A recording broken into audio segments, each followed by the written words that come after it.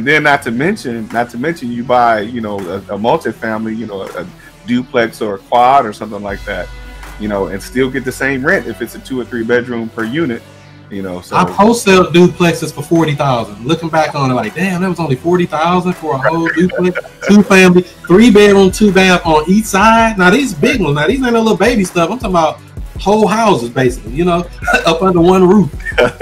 So with 2 and 3 and 4 car garages, you know, we got some nice houses here, you know, that make plenty of money. So, you know, that's why I say go where the money's at, you know, follow the money. Don't just be caught up in, oh, well, I'm in Florida, or I'm in New York, or I'm in California, one of these highly competitive markets. Your money can go so much further in another place, just being honest. Absolutely, absolutely. Listen, well, you know, I'm gonna have to take a trip, man, and meet you. I'm gonna bring my mask and you know, my PPE suit, you know, but I got to come to St. Louis and see what's going on there as well. Oh, come on through. We'll show you around. You'll be like, oh man, I don't know if I want to buy over here, a little rough. But hey, them rough areas make good money too, though. You know, you know, that's the thing too. When you're thinking about real estate, a lot of people say, "Oh, I wouldn't live there." You don't have to live there, as long as somebody else will. Yes, yes, yeah. Somebody was asking me that because I do stuff in Detroit. You know, some areas in Detroit.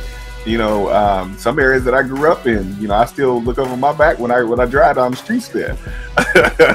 Most definitely, you know, in these areas, especially like in this market in St. Louis, we're block for block. You can go 3 blocks north, you in the hood. Right. Backs up, you're like, damn, this is a whole other town. This is the same place. Exactly. Yeah. So, and that's the thing, man. You know, and of course, in those areas, you know, somebody's gonna live there. You know, if it's a house there, somebody's gonna live there. You know, that somebody that lives there is gonna have to pay either rent or mortgage or whatever it is they choose to pay in those areas.